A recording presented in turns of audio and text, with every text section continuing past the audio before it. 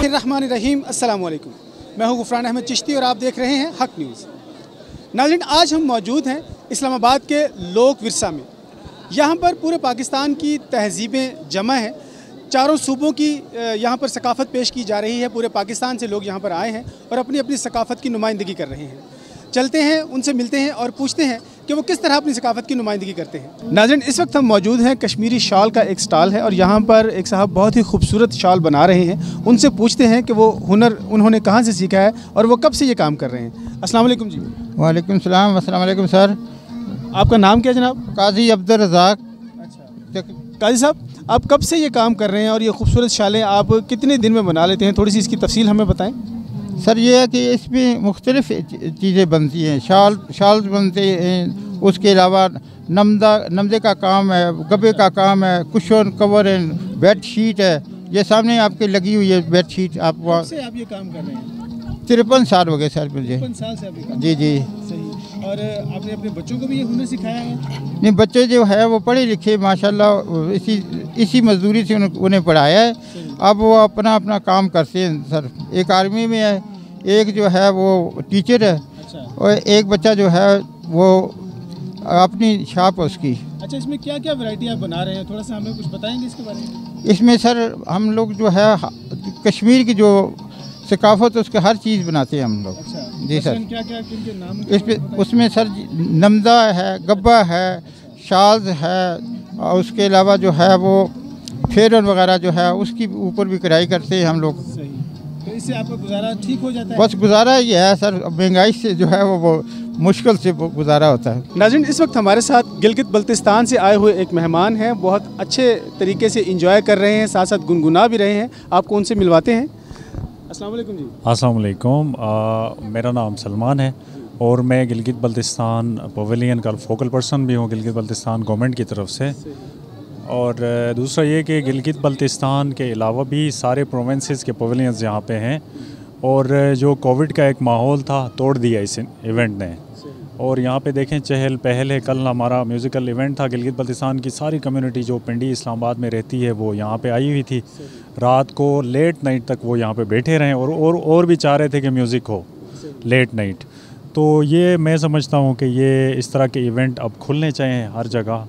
Covid जो था आके चला गया, अब कोई इशू मेरे हिसाब से नहीं है। मैं कोई डॉक्टर रहे थे। अच्छा, थोड़ा सा हमें गुनगुना के बताएं।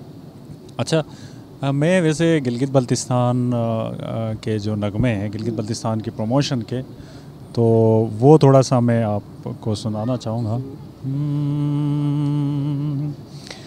हम बेटे हैं कोसारों के, बर्फीले मस्त नज़ारों के,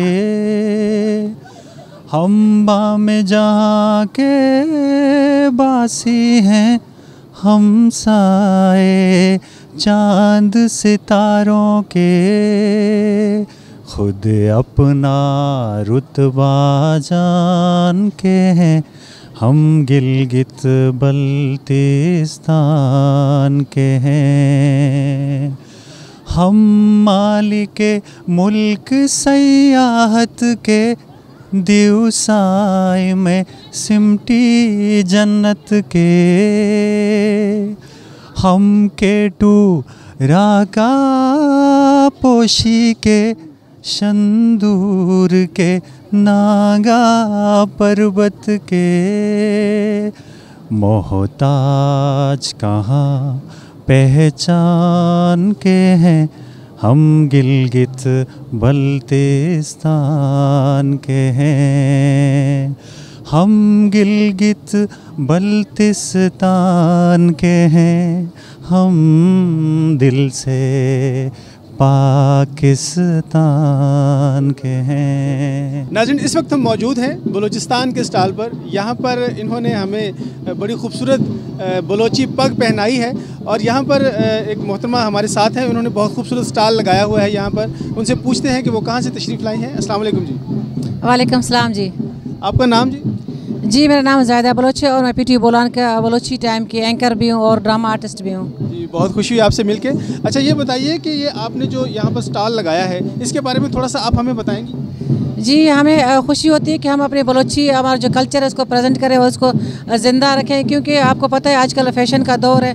तो हमारा जो कौम हो या चाहे कोई भी हो, हमारा कल्चर जो है ना, मतलब यूँ समझे हम उसको मुर्दा कर रहे हैं, पैंट शर्ट ये जीन्स सारे पहन रहे हैं। तो इसको ना दोबारा से वापस लाने के लिए जो स्टूडेंट हैं और बाकी जो हमारे जो यंग जनरेशन है उनको ये चीज़ें दिखाएं, ताकि वो अपने कल्चर को हाईलाइट करें और देखें और ऐसी चीज़ें पहने, यूज़ करें, इस्तेमाल करें, ताकि दुनिया भी देखे बलूचिस्तान का जो कल्चर है वो उनकी ड्रेसिंग कैसी है। और यहाँ जो सज्जियाँ आप लोग देख रहे हैं, खाने पीने की अशिया, हमारे बलूचिस्तान की खाने पीने की खुराक और कौन कौन सी है, जो वहाँ जो मतलब जो मशहूर खुराक है सज्जी, बलोची लेडीज सज्जी है और बहुत सारे ऐसे खुराकें हैं। और जैसे कि आप देख रहे हैं इन बलोची में मुख्तलिफ डिज़ाइन हैं, इनमें जो है ना कुछ तुरबत वाले पंजगुर वाले डिज़ाइन है और ये महंगा तरीन डिज़ाइन है, ये हमारे जो ये सामने आप देख रहे हैं इनमें से। जी, कितनी मेहनत इसमें लगती है तैयार करने में, और ये एक बंदा तैयार करता है क्या? थोड़ी सी आप डिटेल बताइए। दरअसल इसमें ना ये जो बलोची कशीदा है इसमें बहुत सारा टाइम लगता है, कभी कभी इनमें सालों में लग जाते हैं और कभी कभी जो ना ये इस तरह करते हैं, एक घर में जब फैमिली होती है ना, किसी को अर्जेंट बनवाना होता है तो किसी ने बाजू उठाया वो बनाया, किसी ने जेब, किसी ने फ्रंट वाला हिस्सा, किसी ने शलवार, इस तरह उठा के मतलब कंबाइन वो काम करते हैं, एक साथ बैठ के काम करती हैं, फिर जल्दी। अच्छा गुजारा हो जाता है? क्या समझते हैं इसमें आमदन की क्या सूरत हाल है? जी, वो जो मेहनत है ना उसके मुताबिक रकम नहीं मिलती है उनको। जी, क्योंकि उनकी मेहनत होती है सालों साल, 6 महीना, 2 महीना, 3 महीने इस तरह लग जाते हैं। अगर कोई अकेली घर में होती है जो फीमेल, तो अपने घर का काम भी करती है और अपने ये कशीदाकारी जैसे बलोची दोष इसको हम बोलते हैं, दस्त दोष जैसा। और जी, मैं अपनी बलूचिस्तान वालों को, बलोचों को पैगाम देना चाहती हूँ। मैं कहती हूँ उसको बलोची में कुछ वर्ड बोलना चाहती हूँ। मैं बलूचिस्तान मर्दम भी यहाँ के हमाक मर्दम हमाक जो बलोची दस्ता हमाक जो कशीदा कारी हम शुमा दस्ता है रायगा न कने शान जिंदा कना वासा शुमा पोशे गुरा कने, ताकि दुनिया भी गिंदे मैं बलूचिस्तान अच्छे कल्चर में बलूचिस्तान पुछ हमारा दस्ता दोच है शान शुमा जिंदा कने मैं नौजवान निकार हैं बाज मिनतवार। पश्चिम के इलाके का जो है ना अतण है, जिसको वैसे आप लोग आम ज़बान में डांस कहते हैं या रक्स कहते हैं, वहाँ अतण कहते हैं इसको, शेलगी इसका नाम है। तो उसको जो प्रेजेंट करने के लिए यहाँ पे हैं। हुकूमत तो अभी भी फिलवक्त भी बहुत अच्छे इकदाम कर रही है, और जब से ये कोरोना का है वायरस, उसके बाद दोबारा से जो है वो लोगों को एक ज़िंदगी की तरफ लेके आने वाली बात है, तो बहुत अच्छे इक़दाम है। मज़ीद बेहतरी के लिए ये है कि ज़्यादा से ज़्यादा फ़नकारों को बुलाया जाए, ज़्यादा से ज़्यादा लोगों को जो है वो रिप्रेजेंट करने के लिए बनाना चाहिए, ताकि हर इलाके का बंदा यहाँ पे मौजूद हो तो और ज़्यादा जो है वो जो यहाँ पे आने वाले मेहमान हैं उनको जो है एंटरटेनमेंट मिलेगी। जिंदाबाद। जी, यहाँ आकर बहुत मज़ा आ रहा है, एंजॉय कर रहे हैं, डिफरेंट कल्चर्स को हम लोग देख रहे हैं, सब कल्चर्स के बारे में इंफॉर्मेशन ले रहे हैं, इस तरह हम बहुत एंजॉय कर रहे हैं सारा देखकर। ये मुझे अच्छा लगा तो मैंने ले लिया। मोस्टली हमने ड्रामा के अंदर देखा था तो फिर यहाँ पर मैंने देखा तो मुझे अच्छा लगा, मैंने कहा चलिए मैं ये लेकर ट्राई कर लेती हूँ। हम लोग ऑलमोस्ट सारे कल्चर्स के अंदर गए हैं, सबको देखा है। KPK वाला मुझे बहुत पसंद है और उसके बाद हम लोग बलोची में गए हैं, देन सिंधी में एंड गिलगिती में गए हैं। आजकल इसका ट्रेंड है, हर जगह पे यही पहन रहे हैं, डिफरेंट दिखा रहे हैं। पहले स्टार्ट तो वहाँ से ही हुआ, लेकिन उसके बाद फिर इन हो गया। बहुत अच्छा इवेंट चल रहा है, इसको एंजॉय करना चाहिए, लेकिन इसके साथ कोविड से रिलेटेड जो SOPs हैं उनको भी फॉलो करना चाहिए। उनको फॉलो करते हुए हमें जो है यहाँ पर एंजॉय करना चाहिए। कैलाश KPK की एक डिस्ट्रिक्ट है चित्राल, और वहाँ पे 3 वाल्स में रहते हैं कैलाश कम्युनिटी, बिरीर, बम्बुरेत और रंबूर में, और तकरीबन 4000 समथिंग है उन कैलाश की आबादी जो है। और कैलाश में आपको अमूमन इसी गेटअप में सब नज़र आएंगे, बच्चे बूढ़े जवान सब इसी तरह गेटअप करते हैं, ख़वातीन जितने भी वहाँ पे हैं। और वहाँ के मेन 4 फेस्टिवल्स होते हैं।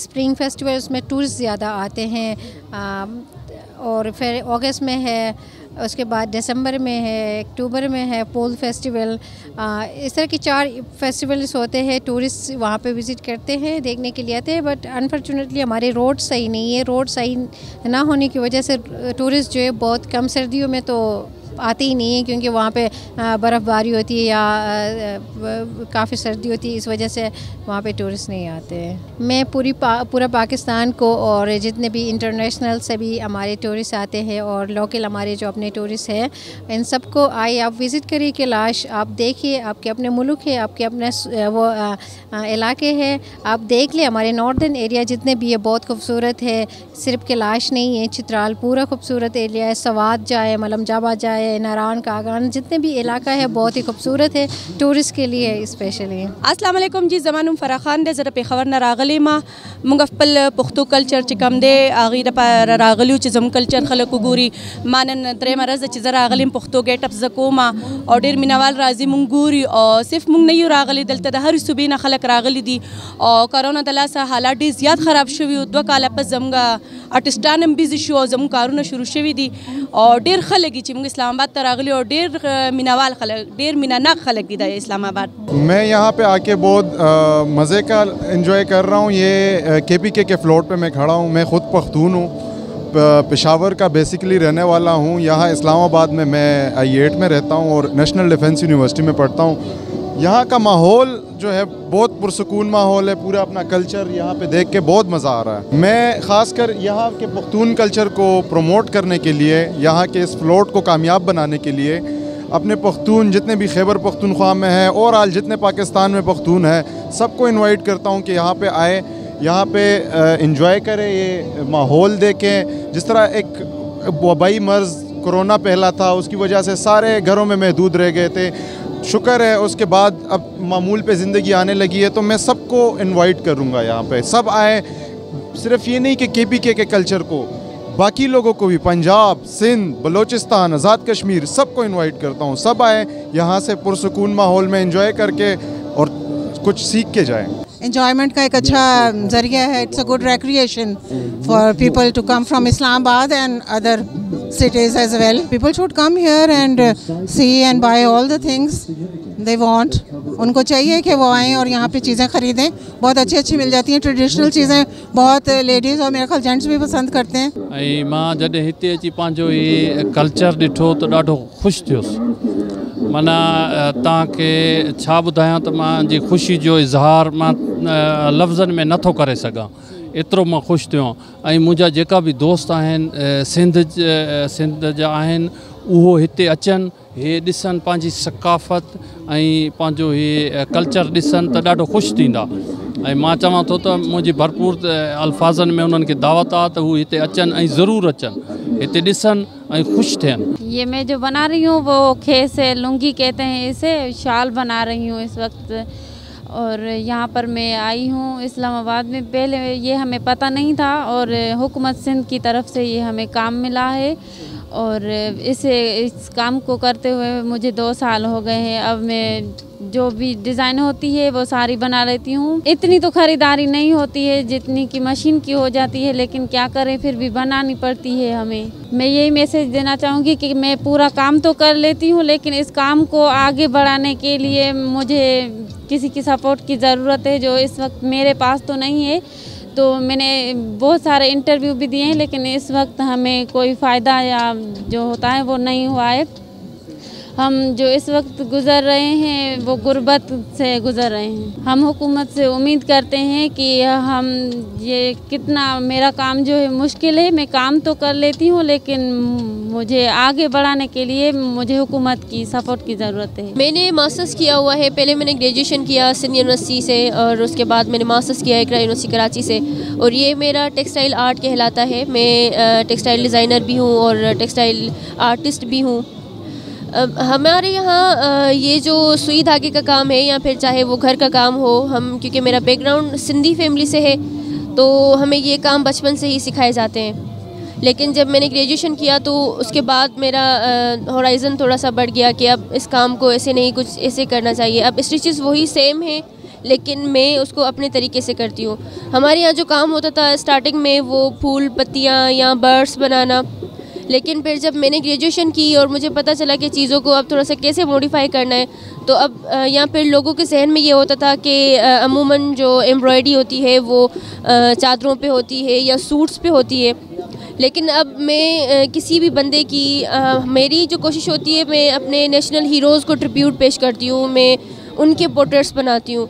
तो ये बात काफ़ी लोगों के लिए मतलब इंटरेस्टिंग बात होती है कि आप सुई धागे से किसी की भी तस्वीर बना लेती हैं एज इट इज़। हम अपने सिंध कल्चर के बहुत शुक्रगुजार हैं जो हर साल हम यहाँ पे आते हैं। इस्लामाबाद में हम बहुत मशकूर हैं इन लोगों के, इस्लामाबाद वालों के, जो हमें हमारी रिस्पेक्ट करते हैं, हमारी हौसला अफजाई करते हैं। यहाँ के लोग फॉरेनर आते हैं उनके भी शुक्रगुजार है जो हमारी हौसला अफजाई करते हैं। हमारे सिंध के इंशाल्लाह यहाँ पे आपको बहुत अच्छी अच्छी चीज़ें मिलेंगे, कदीमी तारीखी चीज़ें हमारे पास हैं, मौजूद हैं और हम अपने सिंध के उजागर करने के लिए सिंध नहीं बल्कि पूरे पाकिस्तान के आर्टिस्ट यहाँ पे आते हैं, हर साल अपने फ़न का मुजाहरा करके जाते हैं। हम बहुत शुक्रगुजार हैं इन लोगों के, इन पब्लिक के, इस्लामाबाद वालों के, इर्द गिर्द के जो रहते हैं हमको देखने आते हैं, हमारी हौसला अफजाई करते हैं, इनके हम बहुत शुक्रगुजार हैं। Thank you. मैं गिलगित का गदर का गाकूत का बाशिंदा हूँ। मेरा नाम है हैदर शाह।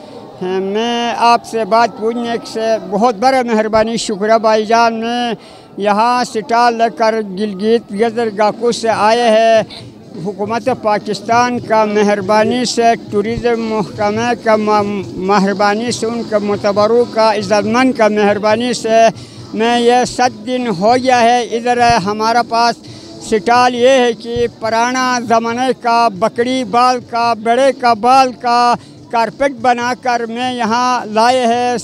5, 6, 7 आइटम हमारे पास है। मैं तलवार भी तशी भी बनाकर यहाँ लाए हैं, गुड़िया भी बनाकर मैं यहाँ लाए हैं। ये सब हमारा गिलगित बल्तिस्तान के गदर के कल्चर लेकर आए हैं, हाथ से मैं खुद बनाकर लाए हैं। ये मेहरबानी है हुकूमत पाकिस्तान से। ये कल्चर हमेशा ज़िंदा हो गया तो अच्छा होता है। ये कल्चर हर जगह में पाकिस्तान में इनका टाइम ये है, गुजर गए है तो ये ख़त्म होने का शुरू है। कोई नया चीज़ें आए तो ये पुराना चीज़ से आजकल नहीं चलते हैं। न एक है बड़े का बाल, बकरी का बाल, यंग है ना उधर लिखा है उसका बाल लेकर यहाँ आए हैं। 6 आइटम है, एक तलवार है, 4 है, गुड़िया है, 8 है। 8 आइटम लेकर आए हैं। आपका सामने आप देख सकते, दिखा सकते हैं। लोगों का तो मैं तो पहले बात किया ना, पुराना सामान अभी नहीं चलते हैं। पुराना सामान छुप जाते हैं, सो जाते हैं, नहीं चलते हैं। पूरा हमारा इलाके में नया चीज़ें सस्ते मिलते हैं, खूबसूरत भी होते हैं, उनके लिए तलब है। हर कल्चर तो है, ये कल्चर चलाने का अभी ये ख़त्म हो जाए तो किधर चलेगा। ये ज़िंदा करने के लिए और चलाने के लिए हुकूमत का मेहरबानी से कोई ज़रिया किया तो, ट्रेनिंग दिए तो हर इलाके में और ज़ोर दिए तो, कोशिश किए तो ये चल सकता है। नहीं हुकूमत का मेहरबानी नहीं हो जाता, एक ज़मींदार कैसे चला सकते हैं। आजकल अपना काम का मसरूफ़ है, सब तक वो बकरी बाल का जगह बनाकर वो कारपेट बना तो कोई नहीं उठाया तो वो रह जाता है। मैं गिलगित बल्तिस्तान से ताल्लुक़ रखती हूँ। टूरिज़म गिलगित बल्तिस्तान की तरफ से हमें यहाँ पे लाया गया है और हर साल ये लगता है लोक विरसा यहाँ पे इस्लामाबाद में, जो कि हुकूमती लेवल पे एक सकाफ़त को प्रमोट करने का एक अच्छा मौका दिया जाता है हर सूबे के लिए। इसके ज़रिए हम अपनी सकाफ़त प्रमोट करते हैं, अपनी हुनर दिखाते हैं। इसके अलावा हम अपील करते हैं गवर्नमेंट ऑफ पाकिस्तान से या टूरिज़म से या कल्चरल जो हमारा गवर्नमेंट का कल्चर जो सेक्टर है उससे कि ये पहले 10 दिन का था, अब 7 दिन का किया है। कल्चर प्रमोट करने के लिए सिर्फ 7 दिन काफ़ी नहीं होते हैं, थोड़ा सा और इसका मुद्दत अगर बढ़ा दे तो इनकी शुक्रगुजारी होगी। और हमें यहाँ पर रिस्पांस अच्छा मिलता है, इस्लामाबाद के लोग और यहाँ पर जो गेस्ट आते हैं अच्छा रिस्पांस मिलता है। हम लगाते हैं सर मुख्तलिफ़ चीज़ें जो हमारे एरिया की बनती हैं। मेरा स्टॉल क्रॉस स्टिच पे है, क्रॉस स्टिच पे मैं काम करती हूँ और ख़वातीन से जो काम है वो घरों में जो ख़वातीन काम करती हैं वो उठा के हम मार्केट में लेके आते हैं, उनके लिए मार्केटिंग करते हैं, क्योंकि घरों के में जो ख़वातीन काम करती हैं उनके लिए मार्केटिंग का मसला होता है। इसलिए हम एग्ज़िबिशन के थ्रू उनकी चीज़ें प्रमोट करते हैं, ला के हम उनके लिए सेल करते हैं। दूसरा, अभी यहाँ पे ठंड का जो सीज़न है वो शुरू है, इस वजह से ज़्यादातर ड्राई फ्रूट की तरफ लोगों का रुझान होता है। सर ये है हमारे एरिया के ज्वेलरी ख़वातीन के लिए स्पेशली जो है शादी ब्याह के मौके पर लड़की को पहनाया जाता है। हुंजा एरिया में इसका ट्रेंड है कदीम ज़माने से, इसको सिलसिला कहा जाता है। इसका नाम है बलूची गिदान। अभी हम बलूची गिदान में बैठे हैं और मैं एक सिंगर हूँ, अजीज़ शाद कुलांची ज़िला गवादर बलूचिस्तान से ताल्लुक़ रखता हूँ। और मेरा एक साइड में उस्ताद मोहम्मद अली ब्रावी, ये भी एक सिंगर है, नसीराबाद बलूचिस्तान से ताल्लुक़ रखता है। और ये भी सिंगर है बोस्तान और ये डेरा बुगटी की तरफ ताल्लुक़ रखते हैं। ये हमारा गिदान है। हमारे बलूच पुराने ज़माने में ज़्यादा खाना बदूशी करते थे, इधर उधर जाते थे, मौसम की तरह मौसम चेंज होता था, वो हम भेड़ बकरियाँ उसके साथ थे। ये गिदान हर जगह इटी टेम लगाते थे, 6-7 लकड़ियाँ लगाते थे, उसके ऊपर ही गिदान लगाते थे, फिर साया होता था। इसको बोलते हैं बलूची गिदान। हमारा रवायत ये है कि हमारे बलूची कुछ इंस्ट्रूमेंट हैं हमने खुद बनाए। एक है सरोज़, दूसरा नरसुर अंतुनली भी बोलते हैं, एक है तंबूरा। ये हमारे सकाफती साज इंस्ट्रूमेंट है। और अभी हमारे कुछ ऐसे चीज़ें हमारे बलूचों ने खुद ईजाद किया है। पगड़ी है हमारा निशान, ये हमारा ड्रेस बिल्कुल पुराना है, 1600 साल पुराना है हमारा ये सकाफत। और यहाँ तो माशाल्लाह हम आगे हम सब पाकिस्तान के चारों सूबा के सकाफत देख रहे हैं, हमारे नज़र आ रहा है। या सूबा सिंध हो, सूबा पंजाब हो, सूबा बलूचिस्तान या सूबा खैबर पख्तूनख्वा, चार हम इकट्ठा हैं और बहुत ज़बरदस्त अच्छा लग रहा है माशाल्लाह। और हम उम्मीद करते, मैं ये मैसेज देता हूँ अपने सरबराहों के कि हमारे बलूचिस्तान बिल्कुल अभी पसमानदा इलाका है, वहाँ अभी तक पानी का भी मसला है। मैं ज़िला गवादर यही सीपेक बन रहा है, यही समझो नाराज़ ना हो जाए, गिल्ला हो रहा है। मैं ज़िला गवादर का शहर का रहने वाला हूँ, वहाँ भी मुझे पानी मुयसर नहीं है। हम फनकार लोग हैं, अभी कोरोना का फ़ंड रिलीज़ हुआ, वो भी अभी तक हमको नहीं मिला। 3 सूबे वालों को मिला लेकिन हमको नहीं मिला। हम सब फनकार अभी तक नाम है हमारे लिस्टों में, हम पूछते हैं और बोलते हैं मिलेगा, लेकिन अभी तक नहीं मिला। अल्लाह का शुक्र है अभी कोरोना हट गया, अल्लाह करें तो ये हट जाए। और बस ये हमारे सरबला लोग हैं, वो हमारे सकाफत है, उसको तरफ तवज्जो रखें। हमारे बलूचिस्तान दूर दराज इलाके में गवादर से आऊँ, अकेला एक बंदा सिंगर हूँ, मेरा इंस्ट्रूमेंट वाला मेरे साथ नहीं है, मैं किस तरह गा सकता हूँ? मैंने अपना कमाल दिखाना है, उस तरह नहीं होगा मैं दिखाऊँ।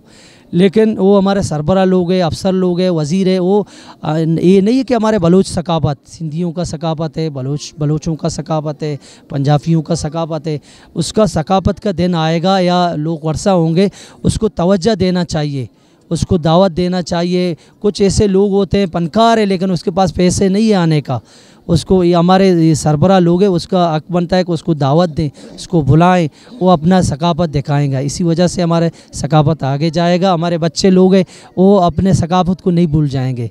हमारे पाकिस्तान का सकाफत बिल्कुल स्पेशल सकाफत है। और हमारा बलूचों का ये ड्रेस है ना, वो माशाल्लाह ये पूरे इस्लामी ड्रेस है, पूरा उसका बदन या सर पूरा ढका हुआ है। ये तो हम बलूच इसको इसके बारे में क्या बताऊँ, हमारे बलूचों का रवाज है तो शलवार बड़ा होते हैं हर वक्त, बलूचों का पगड़ी बड़ा है, तो 16 गज़ का ये पगड़ी है बलूचों का। और ये जूते खुद बनाते हैं माशाल्लाह। और बस सबसे अलग यार, हर कौम का अलग अलग सकाफत होता है। मैं बहुत बहुत शुक्रगुजार अक न्यूज़ का। हम उम्मीद करते हैं कि अक न्यूज़ है, अक का बात करें, अक का न्यूज़ फैलाएँ। सलामत रहें, खुश रहें। मैं सिंगर अजीज़ शाद कुलांची, ज़िला गवादर बलूचिस्तान। जी अल्लाह का बहुत बहुत लाख शुक्र है कि कोरोना के बाद कुछ थोड़े से हालात बेहतर हुए हैं, पब्लिक बाहर निकली है, क्योंकि इससे पहले सब लोग घरों में बंद थे।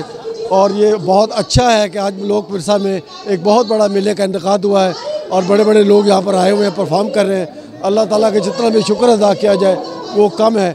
हम चाहते हैं कि इस तरह के हालात खुलते रहें, लोग आएँ और खेलें, फूलें, खिलें सब लोग और खुशियाँ मनाएं, क्योंकि अल्लाह ताला ही है जो हमारे पर रहम करने वाला है। सबसे बहुत खुशी है, बहुत फ़र्हत महसूस कर रहे हैं, ताज़गी महसूस कर रहे हैं।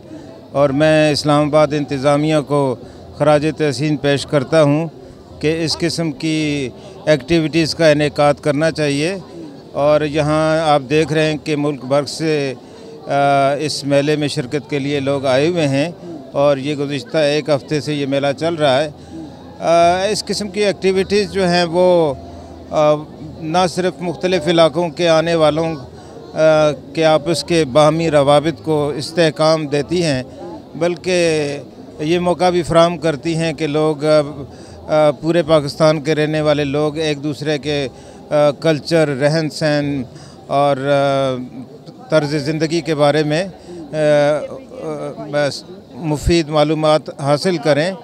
दूसरी जानिब मैं समझता हूँ कि इस किस्म की एक्टिविटीज़ का इनेकाद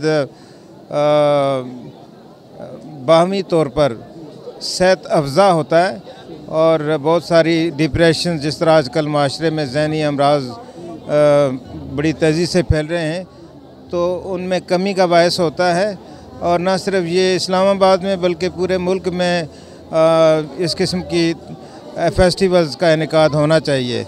लेकिन साथ ही और मुझे ख़ास तौर पर ये देख कर के लोगों की बड़ी कसीर तादाद यहाँ आई हुई है, तो उनका नज़्म ज़ब्त और कोई अफरा तफरी नहीं।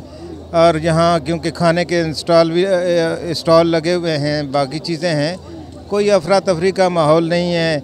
लोग एक दूसरे से बड़ी इज़्ज़त से बड़े नज़्म ज़ब्त से पेश आ रहे हैं, एक दूसरे से मिलने के मौके मिल रहे हैं।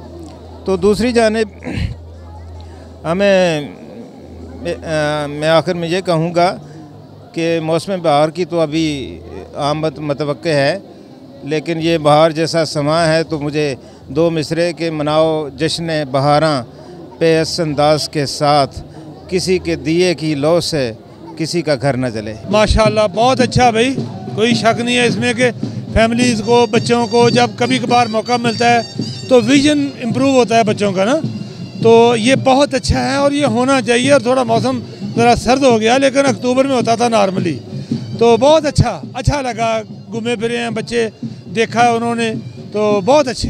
यकीनन हम तो एंजॉय करते हैं, देखते हैं चीज़ों को कि यार ये हमारा एक कल्चर है और ये यादें रह गई हैं। अभी ना अभी ज़ाहिर चेंज आ गई बहुत सारी, तो उस चेंज में बहुत सारी रवायात चेंज हो गई, बहुत सारा कल्चर चेंज हो गया। लेकिन हो सकता है कि 20-30 साल बाद ये एक नया कल्चर हो जाए कि उस वक्त लोग ऐसे थे जिस तरह हम अभी सोचते हैं कि लोग मधानी में मक्खन निकालते थे, घी बनाते थे, तो अभी मशीनें आ गई हैं।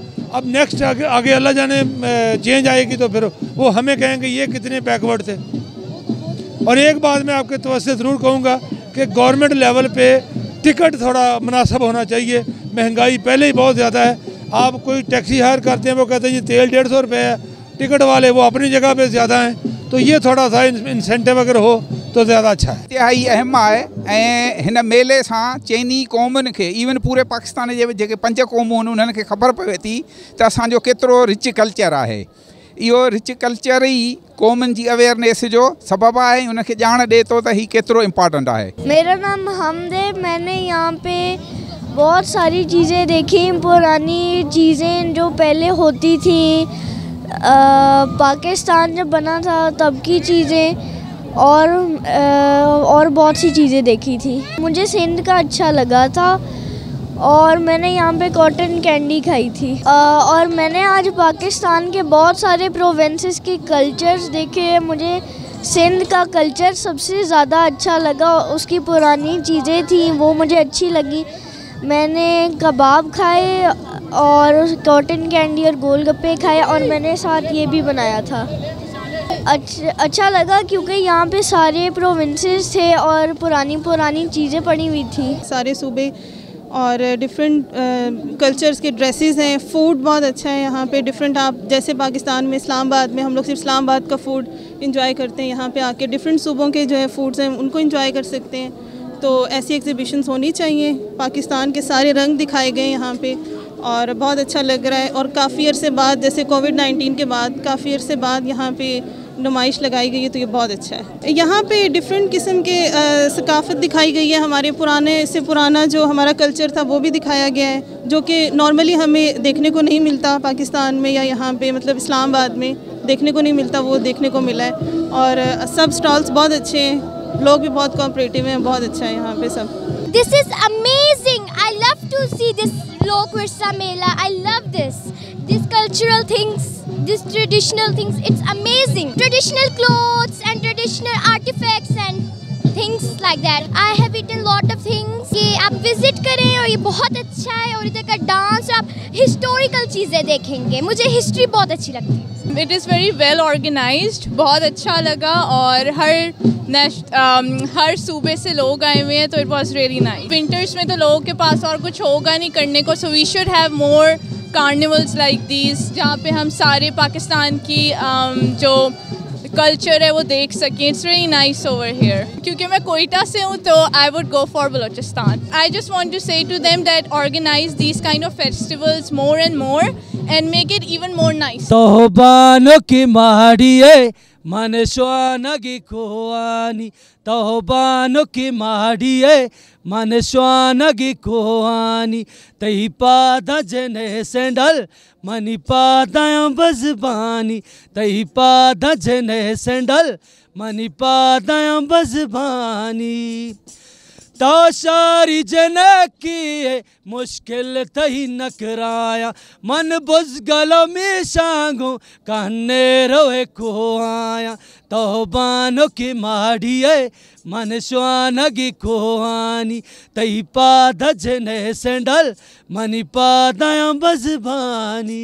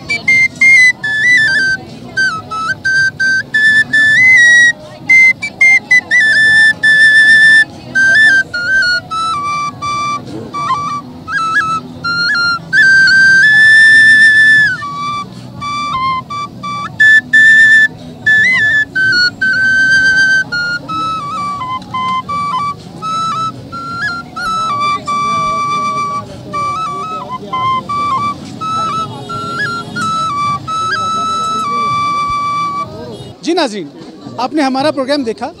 पाकिस्तान के चारों सूबों से लोग यहाँ पर जमा होकर अपनी अपनी सकाफ़त पेश कर रहे हैं। इतनी अच्छी और मीठी सकाफ़त पाकिस्तान के अलावा और कहीं नहीं पाई जाती। आप भी अपनी कीमती राय हमें ज़रूर दीजिएगा। अगले प्रोग्राम तक इजाज़त दीजिए। अल्लाह हाफिज़।